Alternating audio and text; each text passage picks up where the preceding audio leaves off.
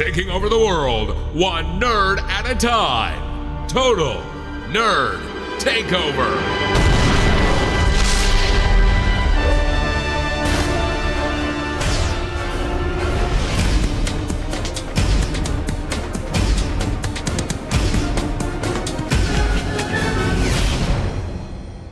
Hello, Chris Gray from Total Nerd Takeover Studios.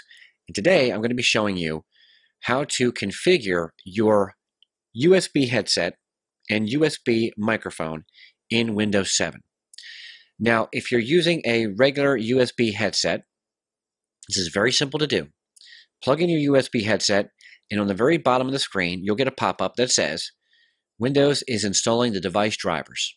Once that is complete, you will get a complete message saying that this device is that the installation is complete and these devices should be working. If that is the case, we're going to want to go down to the bottom. You're going to see the speaker icon. Right-click it. That'll bring up this menu. You have a couple different options. We're going to go into Playback Devices. That'll bring up this new window. This is our sound window. In the sound window, you're going to see a bunch of different choices here, different selections. Now, what you're going to want to do is look for your brand. You'll see it says speakers. You're going to want to find speakers and find your brand. Once you've found your brand, whether it's Corsair, Turtle Beach, PDP Afterglow, whatever it is, I'm going to right-click on it and hit Enable. That will enable audio through your USB from your computer into your headset. Now, you may be wondering, well, what if I'm connected, say with the PDP Afterglows, with an optical audio cable? No problem. Then you're going to want to look for something like this. Now, I'm using a sound card, and you may not have a sound card, a standalone sound card on your computer. You may be using the motherboard, the sound that's built into the motherboard. No problem. This is usually called Realtek, and you'll have digital output, or you'll have Realtek output optical. This will probably be the one you'll have if you have optical cable built into the motherboard. So you'll right-click on that and you'll hit Enable. That will enable the audio to go through. Now, if you're using a sound card like I am, a Creative or a Asus or whatever, you'll look for that brand and you'll look for this. And you'll see SPDIF. What does that mean? Sony Philips Digital Interface Format Out, which is a fancy way of saying it's an audio optical cable out. You're going to right-click on that, and you're going to hit Enable. And as you can see, it's already enabled. And there you go. That's how you connect the speaker part. All done. That's all you got to do. Find your brand, right-click it, Enable. If you're using an optical, that's if you're using a USB. If you're using an optical cable, you're going to want to look for something that says SPDIF out, or you're going to want to look for something that says Digital Output Optical. Okay, moving right along. So now we want to get the microphone to work. So up here you'll see recording. Click on recording. Now you're going to want to find the brand of your headset if you're going to be using the microphone built into your headset.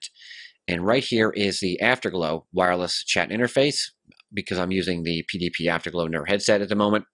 So what you'll want to do, if you want to use that microphone, you'll right-click it and hit Enable. That's all you have to do, and that microphone will be enabled. That'll run the audio through the USB from the computer to Skype or to TeamSpeak or Ventrilo or whatever voice chat service you're going to be using. Now, I'm running a third-party microphone called the ATR, or the Audio Technica ATR 2100 USB microphone. I've talked about it on many of the podcasts. My co-host on my podcast used this microphone.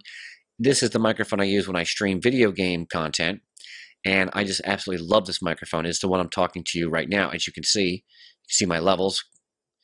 So if you want to connect a third-party microphone with a USB, right-click it, and you'll hit Enable. Now, I already have it enabled, so I only have the option for Disable, but you'll see the word Enabled here. You'll tap it, and boom, you're off to the races.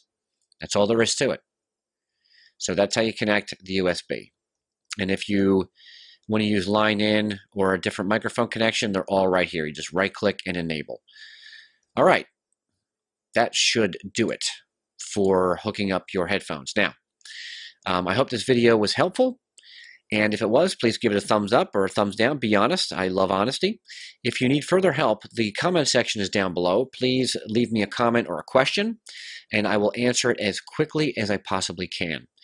And thank you so much for checking out this video. Don't forget to check out our other stuff we do at tnrt.com. We don't just do video work. We also do podcasting work. We do 5 different shows. We have an Apple podcast where we talk about tips and tricks and Apple news and how to better use Apple products. We have a podcast for movie reviews, nerds reviewing movies called Nerd Theater. We have a podcast where we talk about the Game of Thrones and the books called A Song of Ice and Fire, and that podcast is called Behind the Iron Throne. We have a podcast on video games called TNRT Gaming, and we also have a TNRT Gaming YouTube, and we have the flagship podcast, All Things Pop Culture and Nerd, called TNRT. You can find all that stuff out at tnrt.com. So thanks for checking out this video.